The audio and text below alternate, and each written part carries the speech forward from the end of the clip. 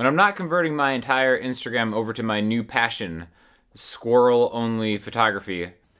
Oh yes, you delightful little critters. My very best friends. I like to answer questions that get on YouTube, so let's get to it. Since you asked, what is the breakdown on building triads? As far as the jerk goes, very funny when he was trying to learn rhythm. I enjoy your wit. Peace. This is kind of referencing me talking about being compared to Steve Martin, but only Steve Martin in the jerk last week, which I'm still a little salty about. But why not make this a great excuse to just talk about triads? Triads are probably one thing that I just didn't really understand fully until embarrassingly late. So we're just gonna do some quick tips and tricks on how to incorporate triads into your playing, what they even are. Basically, it's a 3-note chord, right? Insert some stupid joke about some kind of gang thing. But yeah, 3-note chord, that's it. We're gonna focus on major triads, how to build them. All right, so we'll start with the C. 3rd fret on the A string, okay? One really great way to do it, and we're gonna make a little lick out of this, is gonna sound like this. Okay, 2 triads, back to back. Now, when I say building a triad, basically we start with the note, C. We're gonna use the C major scale to build the rest of this chord, okay? So usually chords are built in thirds. So we take a note, we find 3 notes away in the major scale from that. That brings us to the next note, which is an E, and then 3 notes away from that, which is a G. C, skip the D, grab an E, skip the F, grab a G. C, E, G. Okay, now we can combine those in one chord. Doesn't matter how many of each one we have, it's still a triad, even if we're playing 5 or 6 strings. Still a triad. Now, let's do this in a single note way that kind of makes a little bit more sense tying them together, okay? So now since we built that triad in thirds through the major scale, we can connect that with a little bit of a pattern into another triad, because again, these are just chords. All chords are the building block of pretty much any type of music you're ever gonna find, right? So being able to play chords and triads in different ways is super, super important. So we're gonna take that C, E, G, which you've already played before as just a regular C major chord, but we're gonna do it like this. Okay? Make it a bare minimum of musicality, right? Just like your typical brown-tailed squirrel. You're not gonna find anything better or worse. It's just, it is what it is. 3, 3.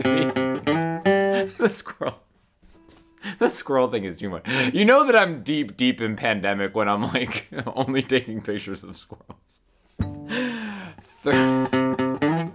We've got this C on the A string. I'm gonna play it 3 times, all right, for the triad. C, C, C. I'm gonna slide into the E note, but I'm gonna grab it on the 7th fret of the A string instead of grabbing it on the 2nd fret of the D string, right? I think that's sliding from 5 to 7 is a more musical way to play a C to its next third in its chord. And then we're gonna grab the G on the 5th fret of the D string. Okay, so we have, and then, now after I get to the G from that C triad, I'm gonna take my pinky on the 8th fret of the A string, which is an F note. I'm gonna play that twice, and my fingers are already in position for the next triad. 7D, which is an A, and then 5G, which is a C. Now if we just look at that, F, A, C, that would be the 1st, 3rd, and 5th note of the F major scale, giving us an F major triad. So we have the 1 chord to the 4 chord in the key of C,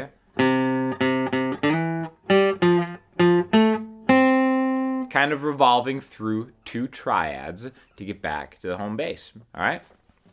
So you can always do that if you know what key you're in. You can be in the key of D, and then whatever the chords are, you know that first triad is gonna connect through this little arpeggio run triad chord building lick that we've just made. Doesn't matter, you don't even need to know the other chords in there, you just know these triads will always connect. If we're in B flat, the official key of the year. Kind of flubbed that one, but that's fine. There we go, right? That's just the 1 chord to the 4 chord. So I think just, aside from being able to build these, I think knowing the distances between them is also super important. let's go to kind of like the other end of the spectrum string-wise and just play a regular D major triad, okay? Rocking out the Taylor 614, by the way, in case anybody asks. Just regular D chord, right? You may already know the other major chords in the key of D, which would be a G major and an A major. D, G, A. We hear it all the time, right? But if you think of this as just being the same shape to get those 3 notes from the D major scale, again, we could find out what they are. Here's the D major scale. If you don't know how to make a major scale, go to my Patreon, check that out. But we've got a D, skip the E, F sharp, skip the G, and get an A. D, F sharp, A is combined in this chord. We can always think of the next major triad in this key as just being, you know, you have a note, whole, half, 5 frets up. So the root note actually is the 3rd fret in this shape right here. So it's 3 plus 5 is 8. We can just take this, run it up to the 8th fret, and that's going to be the next major triad in this key, and then 2 frets from there is going to be the next major triad. So we could call that the 1 chord, the 4 chord, the 5 chord. It's a very easy way to get there. Just think of wherever you are to start with, add 5 frets higher, as long as it's, you know, a closed voice shape like this, which means we're not having the open strings help us out really. Add 5 and add 2. And then, all right, well, that's an interval. That's a spacing that I now have that I can combine with maybe doing that first thing that we did on a D note. And then I kind of start making these connections. And then eventually you can fluidly combine them. And then you're just, you got all the acorns in the world. And you're just having a good old time up in the trees, no worries. Is your hair a separate living being? After the cameras are off, it crawls away and your baldness shines. Or is it extra awesome hair? I think the former. It blows my mind how many people think this is a wig. I get a lot of comments on YouTube being like, bro, why are you wearing a wig? Just embrace it. Have you ever seen any wigs for sale that look like this? I guess I've never actually been in a wig shop, so maybe I'm the idiot here. But that's one of my most entertaining comments that I regularly get now, apparently. Good luck with the contest. I hope you get some good entries. So this is on the contest where we were calling for like cover songs and fan art and fan fiction, which we got some amazing entries. I am so stoked to share a lot of these with you. I'm just waiting for Davidas to come over later this week and we're going to kind of go through them. So we should have a video coming by this weekend at the latest, hopefully. And yeah, thank you to everybody who entered. Now, if you want to get in on another great contest, the people who sent me that Camden EC1 interface I did a demo on are giving away a few units. So I'm going to link you to that too because, you know, it's worth a shot. You can get an awesome $600 interface. I'll also link the video that we did on that in the description because the thing sounds awesome and it has a lot of different utilities. And yeah, check that out because you could win a free super awesome interface and maybe you'll win that guitar if you entered the contest. Excited to hear Emeryld Ryders 2. How much longer do we have to wait? The real reason you guys are tuned in to find out when the next Emeryld Ryders album is coming out. It's going to drop on St. Patrick's Day this year. Was there ever any other doubt? 100%. It hasn't really actually been finished yet, but I'm just now making myself finish it by St. Patrick's Day. It's going to be pretty lit, and I might actually start doing some, maybe releasing some singles out on the channel in the meantime. But I think it sounded pretty good, so stay tuned. I like that he's still doing these intro jokes. Never change, Sean. I never will. The intro jokes are easily the hardest part about this entire operation is the pressure on doing some kind of intro joke that if you guys don't find funny, that means I found it funny. Okay?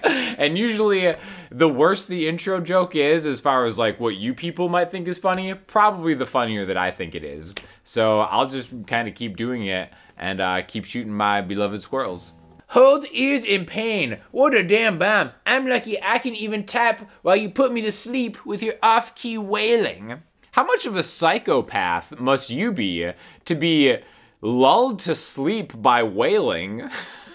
It's either one or the other, man. It's either boring to you and you don't like the song so you're falling asleep, or it's just so terrible it's hurting your ears. But if it's causing you pain and also relaxing you into a state of sleep at the same time, I have like serious concerns for you. For listening homework this week, I gotta throw you to the new Julian Baker track. She's so good. I think her songwriting is top notch. And it's just such a vibe. So super, super huge fan of hers. definitely check that out. If you have any questions or comments, hit me up in the comment section, Instagram, Twitter, or the website. Or if you'd like to contact me to buy some squirrel prints, please, I'm available, so hit me up.